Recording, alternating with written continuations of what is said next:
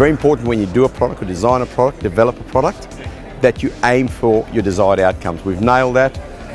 20-odd thousand agencies around the world have embraced this system. Over 1 million screens have been sold to date. The biggest plus, I believe, is the future for our children is sustainability. The number one thing about LED is sustainability. Low energy consumption. It's about the smallest carbon footprint you can leave. And that's what we're all about. There's a drawing power of LED. There's a feel-good property about LED. And specifically, the light we use is cold white light. It's an uncoloured, untinted light. So it is pure white light. 10 years continuous use on a live panel. There's no problem with the panels lasting that amount of time. They don't generate any heat at all. They've got a very small energy consumption number, and there's really no downside to the product.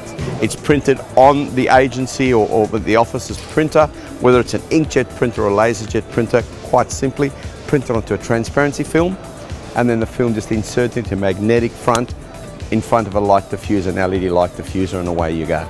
A couple of things about our system. We run a 24-volt tracking system, which we've patented, internationally patented and copyrighted. So it's about powering the rail. As you can see, you power the rail and we get the power to run. 24-volt power, so you're never going to electrocute yourself with it. If you move office, take it with you. It's modular, it's scalable, you can take it with you. Pack it up, take it away and start again. In every market we sell to, we've all been safety standards approved by the relevant authorities in the markets we sell to. It's continually evolving. So every time there's a world practice, a best practice, we will be on there and we'll be researching and developing and continually improving products. So, and when you look at what we sold 10 years ago to what we're selling now, power consumption has gone down almost 50 to 60%. I'm a little bit averse to putting a television next to an LED backlit screen, simply because it's very hard to replicate that cold white light in a television as we do in the static displays. They don't tend to look great next to each other just because of the variances in colour. You know, statics are great, my TVs are great, but when you put the two together, the difference in luminosity is obvious. Vitrine Media, the future is great.